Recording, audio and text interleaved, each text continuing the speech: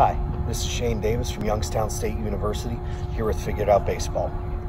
Today we're going to be doing a follow-up to my 5-part series on proper catch play. If you haven't seen it yet, I would recommend you stopping now, coming back to this video, and going and checking out that series. If you have seen it and need a refresher, after we're done here, go and check those videos out. If you remember in the 5th video, when we were talking about working back in, there came a point where we backed off on trying to throw hard and started to focus more on our mechanics and command and control of our pitches. We do that in what is called a flat ground, where we are literally on flat ground. We could do these every day when we play catch. The reason we can't throw off the mound is because of that decline, and it exponentially increases the forces of gravity and the weight of our body as we start working down. And that is why you tend to feel a little bit sorer after you throw versus just after you pitch versus just when you play catch. The focus of this drill is, for the most part, now we can modify it, is fastball command down in the zone. Even at my level, if you can't throw strikes, if you can't command your fastball, you're going to struggle to have success. This drill is designed first and foremost to work on that fastball command. In order to do it, we need either a bucket of baseballs or a single baseball, depending on whether or not we have a partner. If we don't have a partner, we need a net, and then 2 cones, pylons, buckets, anything we can find, plus a plate, which is optional. If you don't have a plate, recognize that the white part of the plate is 17 inches wide. The blacks are each about ½ an inch, which adds up to about 18 inches for the total black to black on the plate. You could set those 2 up. Since we are working on the corners, you could set them anywhere from 15 to 20 inches apart. Reason 20 inches is okay if we're a little bit wider than the actual plate is part of having command, which is throwing the ball where you want it to go, is being able to miss just off the plate. And that's that kind of waste pitch that you talk about and hear about and everybody kind of misinterprets as missing by 1.5 feet. It's usually somewhere between 4 to 6 inches off, where we can work on those pitches occasionally. But for today, I have a plate. Now, I will say if you have a partner, I'd recommend the partner to get in a squat, preferably have a cup and mask, and stay in the middle of the plate just using his glove as the target.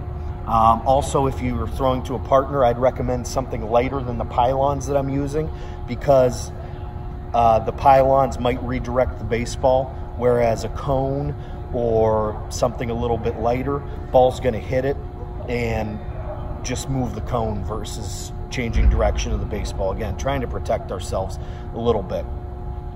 The point of this drill is going to be to try to clip the top of the cones with my pitches, and then working through. Once I feel command of that, I can start working on spinning breaking balls, throwing sliders, change-ups, whatever we want a little bit. Modification I usually make for a change-up is going to be just to try to get the ball between the cones on the plate, and that way we can work on just being down in the zone with our change-up, because nobody wants change-ups belt high. But for today, I'm going to show you how we throw fastballs with it. So you could work either out of the stretch or the wind. Today I'm going to be working out of the stretch, and I'm just going to try to clip each cone low and away. You could do this as much as you want until you feel comfortable with it. So out of the stretch, I'm going to start aiming low and away to a right-handed batter. Come set. Now I hit the cone with my first try. So I'm just going to leave that, and I'm going to move to low and away to a left-handed batter.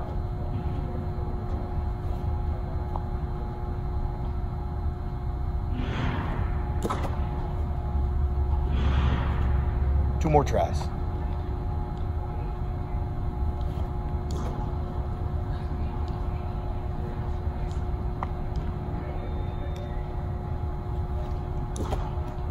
Okay, I didn't hit that. Should I have hit it? I would stop, go pick up the cones, put them back, and keep going. A couple other things to keep in mind here. We can do this anywhere from about 20 feet short of where our mound would be to our mound's length. So for a high school player, you could do it anywhere from 40 to 60 feet. What we're trying to do is isolate our mechanics and our command in working on our pitches and kind of take out of the equation the trying to throw hard. You do want to be firm, you do want to get something behind your pitches, but we don't want to get to a point where we're overthrowing here. We're trying to harness everything in and work on command, which is throwing the ball where we want it to go. And then the other point with it, if you notice, when I missed, I was missing small. If you've ever seen the movie American Sniper, they talk about aim small, miss small. If I'm aiming for a little speck, a stationary target, the odds on me, if I do miss it, missing by a ton, are going to be slim. If I'm aiming small, I'm probably going to miss in that general area. And that's why it is okay to miss in this drill, to not hit the cones. Because I am focused on a stationary target that's not going to move. It's going to give me real-time feedback. If that cone is not getting taller, not getting wider, it is staying the same size. So I have something to actually stationary, something, hold on, I'm going to go back. So I have something stationary to actually provide me with reinforcement on all of the throws that I make. This is Shane Davis from Youngstown State University. I appreciate you joining me with Figure It Out Baseball. Please go check out my other videos pertaining to playing catch, and I will see you again soon. Thank you.